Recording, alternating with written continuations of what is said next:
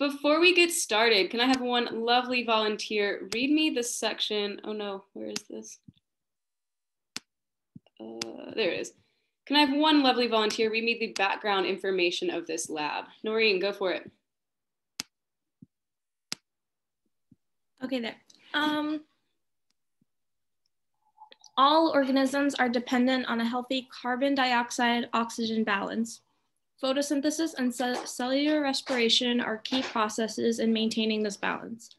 Plants, through the process of photosynthesis, use energy absorbed from sunlight, water, and carbon dioxide to produce carbohydrates and oxygen.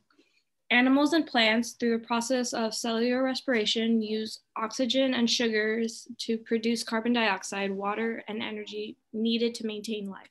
Perfect. So today we're going to use that information that we know about photosynthesis and cellular respiration to figure out how carbon dioxide cycles through a biological system. And that biological system we're working with today is an aquarium. Okay, so the first thing I'm going to do is read this problem section that's on my screen. Now, after I have read this problem section, I want you guys to answer question 1 on your document. So after I read this, you're going to summarize what's the purpose of this experiment. All right, so our problem today is you are setting up a small aquarium at home. Your aquarium kit contains a bag of snail eggs on an Elodea plant. The instructions say to pour the contents, including the Elodea, into the aquarium, but you're not sure why you need the Elodea. Why might Elodea plants be important in maintaining a healthy ecosystem? In this investigation, you will use snails and Elodea to explore a biological system. You will form a hypothesis about the relationship between snails and Elodea, and then design an experiment to test your hypothesis. All right, so Miles, Elodea is a plant, okay? Now, using that information, I want you guys to answer question 1. Summarize, what are we going to be doing today in this experiment based on this problem? Oh, and before we get started, as you're typing your answers, please, if possible, write those answers in a different color than black. So change the font color to red or blue or purple, just so it's easier for me to grade.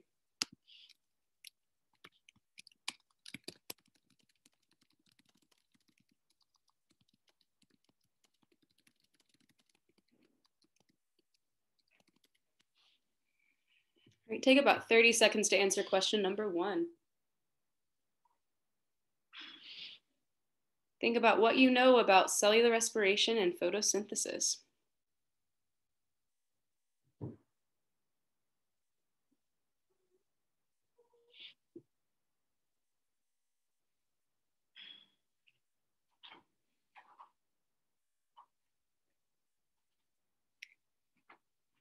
Take about 10 more seconds to answer question number 1.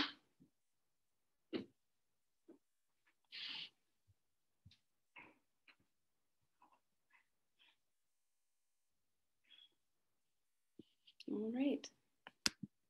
Explore the lab. Now we're going to move on to the background question, okay? All organisms are... I'm trying to stop it as quickly as I can. All right, so I'm going to read the background information, and then you guys are going to use this information to answer question number 2. So the background information tells us that all organisms are dependent on a healthy carbon dioxide and oxygen balance. Photosynthesis and cellular respiration are key processes in maintaining this balance. Plants, through the process of photosynthesis, use energy absorbed from sunlight, water, and carbon dioxide to produce carbohydrates and oxygen. Animals and plants, through the process of cellular respiration, use oxygen and sugars to produce carbon dioxide, water, and the energy needed to maintain life. So now I want you guys to use this background information to answer question number 2. Based on your knowledge of biology, why might the snail aquarium kit include the Elodea plant? Write your prediction below. So go ahead and answer question number 2. We know that Elodea is a plant. Why does our aquarium need it? So think about photosynthesis and cellular respiration. Okay, so answer questions 1 and 2. Take about 1 more minute.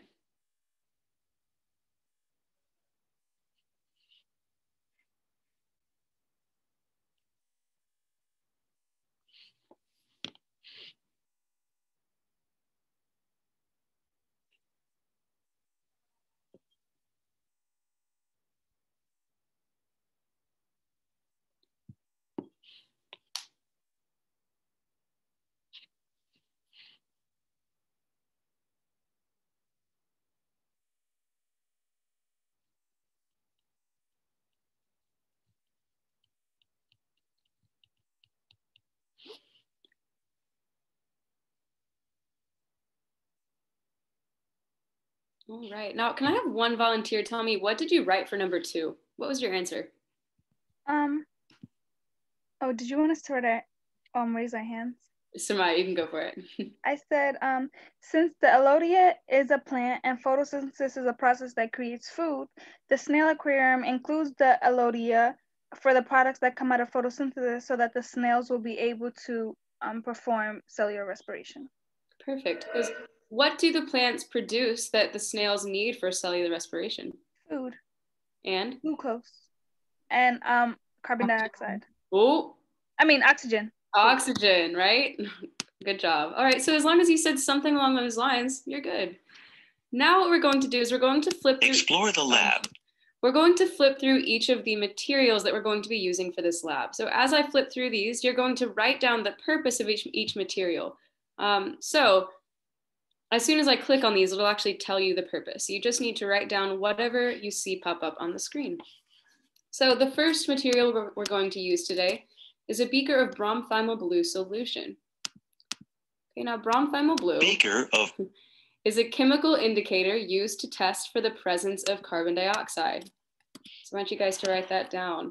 This is a chemical indicator used to test for the presence of CO2. Okay, and this beaker is, or this solution in the beaker is green because there's already some carbon dioxide present in this solution. Now, can someone remind me, what is an indicator? What does that word mean?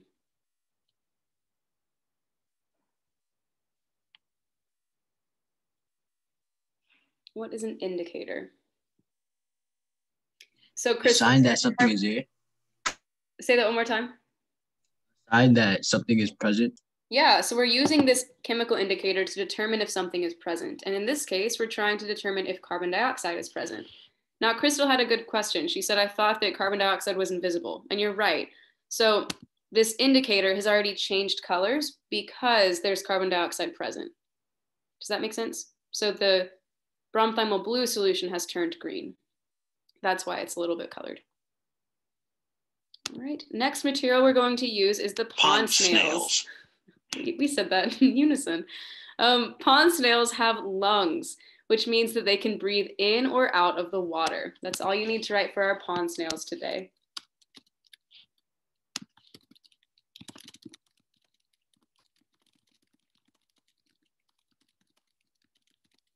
Now, can someone remind me, what process do pond snails utilize that's relevant to today's lesson? What process do pond snails? Cellular respiration. Yeah, they use cellular respiration. So I would write that as well.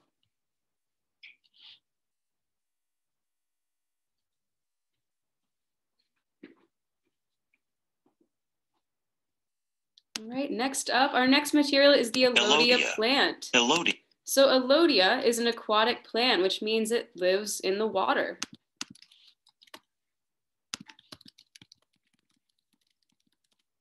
Now, what process or processes do Elodea plants utilize?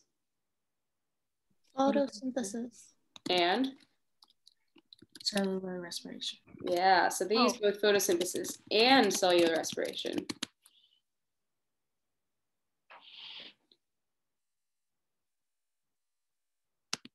All right, our next material is test tubes. We're going to use these test tubes to hold the snails and Elodea in our experiment.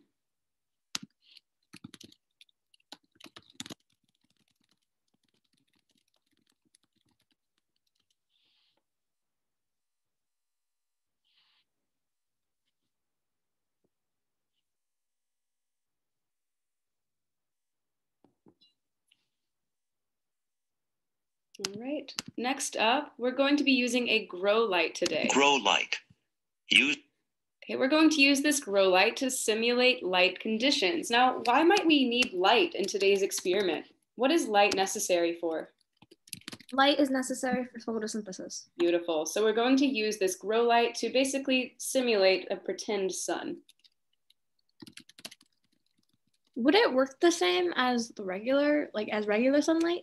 It does, because this grow light is going to be emitting similar UV rays that the sun does. If it was just like a fluorescent light, if you put it underneath a regular lamp, it wouldn't work. But because this grow light is specifically made to shoot out the same light as sunlight, it does. Oh, okay. All right, now we're actually not going to use this material today, but this test tube rack cover would be used to simulate dark conditions. So if we didn't want any sunlight to reach these plants, we would use the test tube rack cover. Yeah, Stella's got it. It has UVB rays. All right, test tube rack covers used to simulate dark conditions.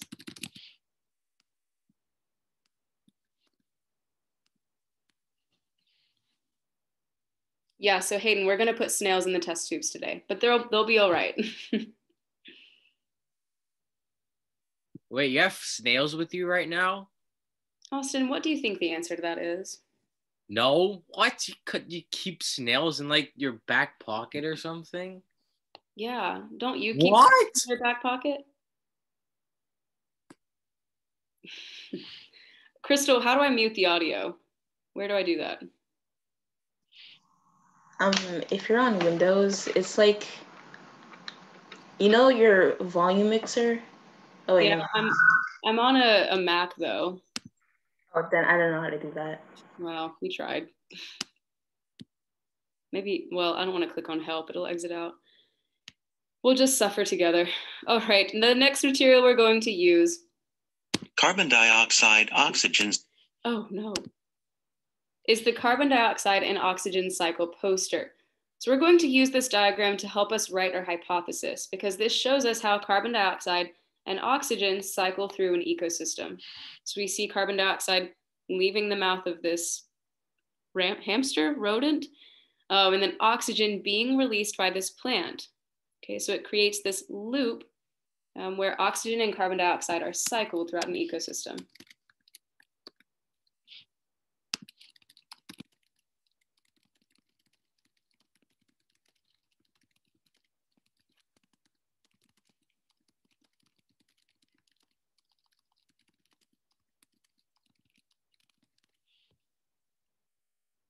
Miles, I'm worried that if I turn the volume down, you guys won't be able to hear me.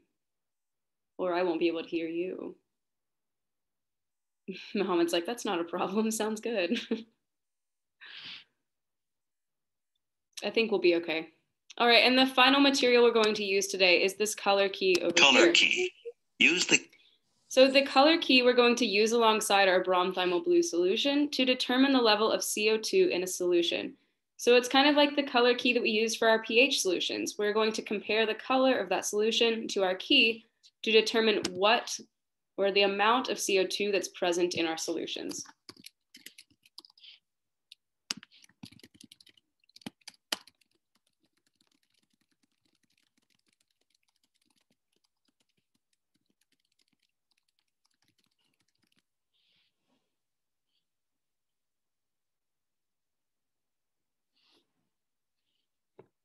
All right, take about 10 more seconds to write those materials down.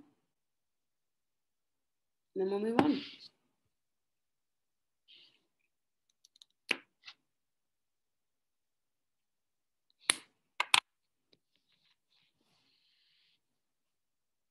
All right, so the next thing we're going to do is set up our experiment. And I've actually already set up these conditions for you in your document, okay? So today our dependent variable is going to be the level of CO2 in the test tube. So this is what we are measuring. Right, our independent variable is the number of snails in each test tube. This is what we're changing or manipulating. And our control group is going to be the test tube with no snails and no Elodea plants. Now, can someone remind me, what's the importance of the control group? Why do we need that? As a base. Yeah, and we're going to use that to compare our conditions, to compare our results to. Okay. So we're going to be using 4 test tubes today. So I'm going to scroll down here. We're going to use 4 test tubes. In test tube 1, we're going to include only the bromthiamyl blue solution. In test tube 2, we're going to be using Sorry, I'll promise I'll slow down, but this should all be written on your page, so you don't need to be typing anything just yet. Our test tube 2 is going to include 0 snails and 1 plant. Test tube 3 has 1 snail and 1 plant. And test tube 4 has 2 snails and 1 plant. And we're going to be placing that test tube under the grow light today. Okay, so using this setup information, I want us to take some time to write a hypothesis. So our independent variable is the amount of snails in each test tube, and we're measuring the amount of CO2 in each test tube. So what is our hypothesis? We need to hypothesize how carbon dioxide will cycle in aquarium water through snails and Elodea. So I've given you the first part of that sentence. If I add a snail and Elodea to a test tube with bromthymal blue, then what will happen? So I want you guys to use the information that you know about carbon dioxide and oxygen production and write a hypothesis for how carbon dioxide will cycle through this ecosystem.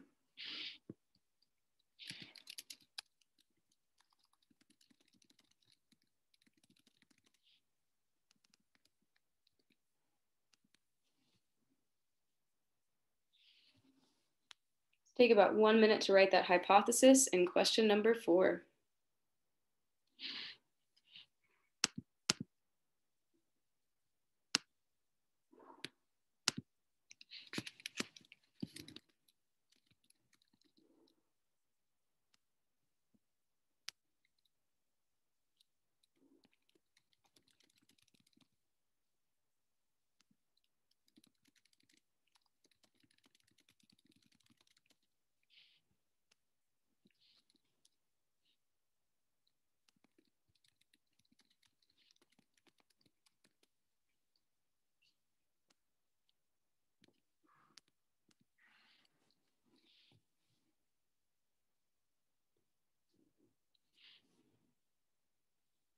"30 more seconds to write your hypothesis.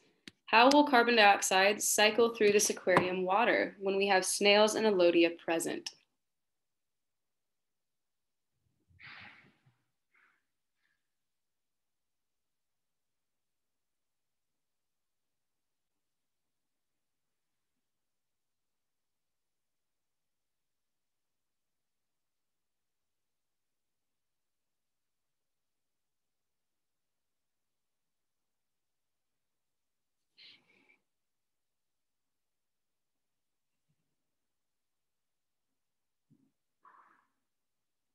All right.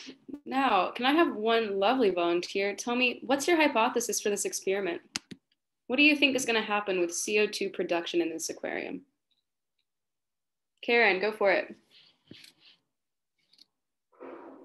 If I add a snail and a Elodea to the test tube with the bromthymal blue, then there will be a higher concentration of CO2. Perfect. And why did you say that? Because the snails perform cellular respiration. They take in the oxygen and breathe out the carbon dioxide. So if there's more snails, then yeah.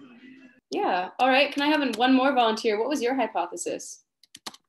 I said that the Elodea plant will use the CO2 to perform photosynthesis, and when photosynthesis is done, it will be turned into oxygen, which will then be used by the snails to perform cellular respiration, releasing carbon dioxide, and this process will go on in a loop. Oh, you guys are getting on to me for typing fast. How about Samaya talking fast? Tell me that one more time and then Okay, I'm sorry. You're good. The Elodea plant will use CO2 to perform photosynthesis. And then when photosynthesis is done, it will be turned into oxygen, which would then be used by the snails to perform cellular respiration, releasing carbon dioxide, and this process will go on in a loop. Perfect. All right, so here we've got 2 possible hypotheses. Remember that your hypothesis does not have to be correct. This is just your educated guess about what's going to happen in this experiment. So as long as you have a hypothesis written, you're good. All right. Mohammed says the amount of carbon dioxide won't change. All right, that's another one. Let's write that one down as well.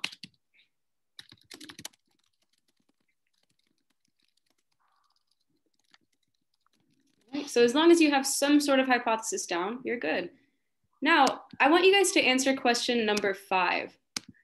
How are we going to use our lab materials to measure the dependent variable? So our dependent variable here was the amount of CO2 present. How are we going to measure that?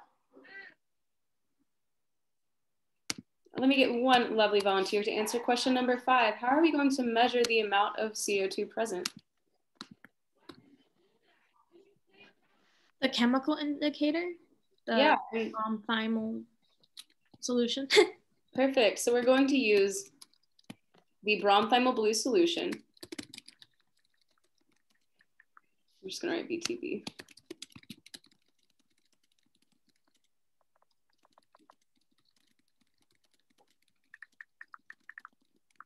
Okay, so we're going to use that indicator to determine the presence of CO2. And what are we going to use to figure out how much CO2 is present? Think about this over here in the bottom right corner. The color key? Yeah, so we're going to use the color key to determine the amount present.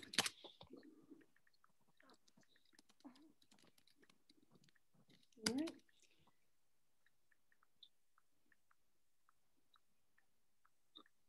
Now, I'm going to go over to the data tab. You guys have got the same data table on your worksheet. This is where we're going to fill out the contents of each of our test tubes, okay? So the first thing I'm going to do is actually, well, click procedure. Open the lab notebook and we did that. Open the lab notebook and design an experiment to test. Shut up. All right, I think I actually have to copy this into our test tubes. It's talking on my end and it's giving me heart attacks. Be quiet. I'm so sorry. All right, guys, hold on. I've got to copy and paste this into our data table.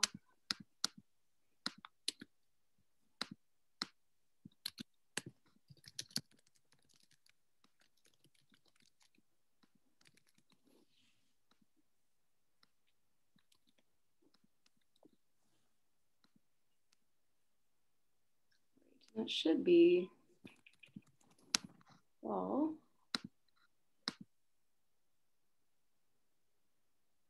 why won't it let me go to 3?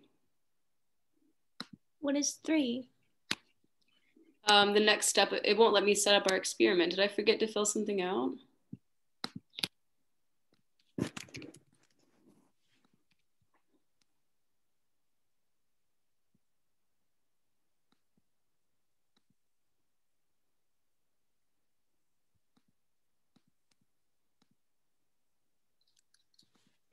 There we go. Okay. Begin your experiment by drag. So now we're actually going to set up this experiment. So this is where your data table is going to come in, guys. Okay, so in this experiment, we're using 4 test tubes. So I'm going to drag 4 test tubes over here. And we're going to add bromthymal solution to each of them because that is our indicator. Now, what are our contents for test tube 1? Only the BTB solution. Only the bromthymal blue solution, right? So we're actually done with test tube 1, but what should we add to test tube 2? Add snail. Well, the voice just told you. What should we add to test tube 2? 1 plant. Yes, you're exactly right. So 1 plant. What about test tube 3? 1 snail and 1 plant. Beautiful. 1 snail and 1 plant. And then what about the 4th test tube? 2 snails and 1 plant. Perfect. So writing 2 snails and 1 plant. Now in your data table, I want you guys to fill in the contents of each of those test tubes and the starting color of each of them. So for the first test tube, we only have our bromthymal blue solution. For the second test tube, we have our bromthymal blue and 1 plant, 1 Elodea. For our third, we have bromthymal blue, 1 snail, and 1 Elodea. Miles says the snails are gonna drown. No, they're fine. Breathe. They can breathe in water. Yeah, they're fine. All right, and our fourth test tube is bromthymal blue, 2 snails, and 1 Elodea. And the starting color for each of these is green. So that means that a medium amount of CO2 is present in each of these test tubes. Now, using this key, we're going to then predict what the end color is going to be for each. So using this key, we see that if no carbon dioxide is present in our test tube, the ending color will be blue. If a medium amount of CO2 is present, the test tube will be green. And if a high amount of CO2 is present, the color will be yellow. Okay, so use that information to predict what color do you think we'll see in each of these test tubes.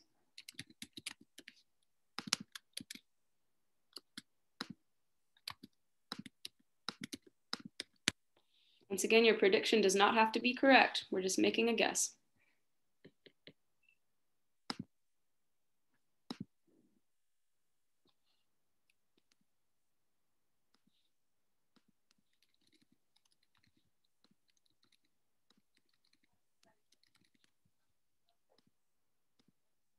All right, now let's actually do this. Double check your setup, then click Add. We're going to add the stoppers to our test tubes.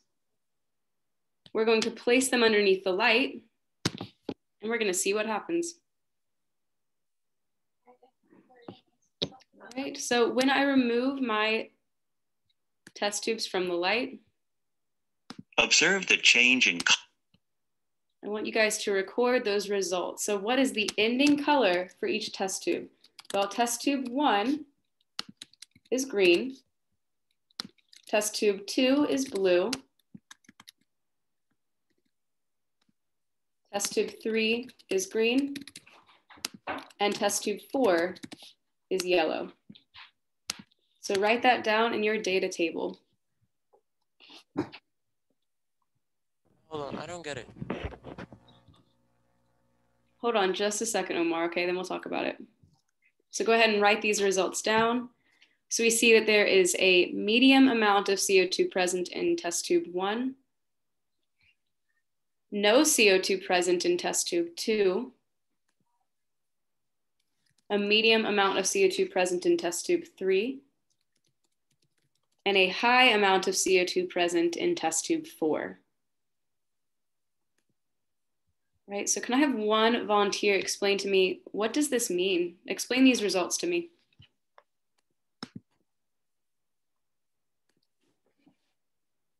Ariana, go for it. All right, Omar, this one's for you. Test tube 1, the ending color was green, which means there was a medium amount of carbon dioxide. Test tube 2 had blue, which meant it was no carbon dioxide. Test tube 3 was green, meaning there was a medium amount. And test tube 4 had yellow, which meant it was a large amount. And why does this make sense? So what do we know about CO2 production and maybe oxygen production as well that makes sense about this? Omar, I see your hands up. Well, the thing that I don't get is why in test tube 1 it's only BTB solution. That's our control group, so that's what we're comparing. Yeah, I know, but if it says down below, if no carbon dioxide is present in your test tube, it will be a blue color. Mm-hmm. So shouldn't it be blue because there's no snails, there's no plants, there isn't anything? Why is it green? Because what was our original starting color? It was green. Right. So with our control group, we shouldn't see a change. Oh, really? Yeah. So if you see with your control group, that should be your baseline data. There should be no change because that's what you're comparing your results to. So this just means that in the air or in that solution, there was already some CO2 present. Now we put a cap on top of that test tube, right? Which means that no air can get in or out.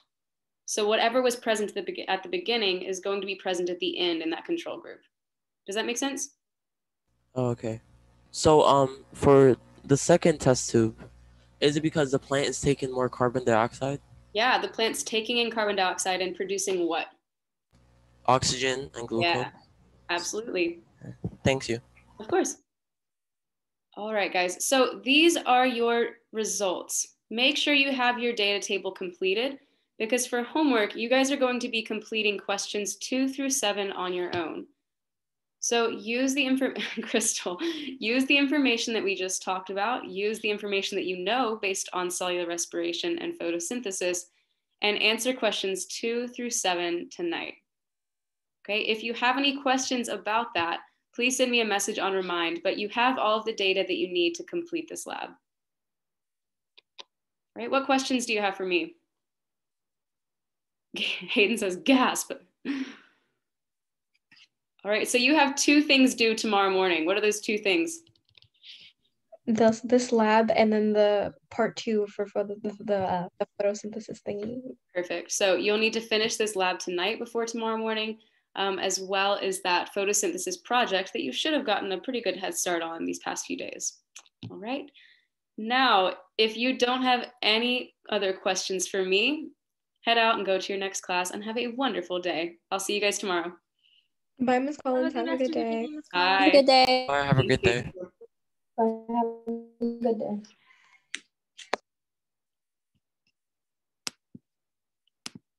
Have a good day. Bye. Maya, see ya.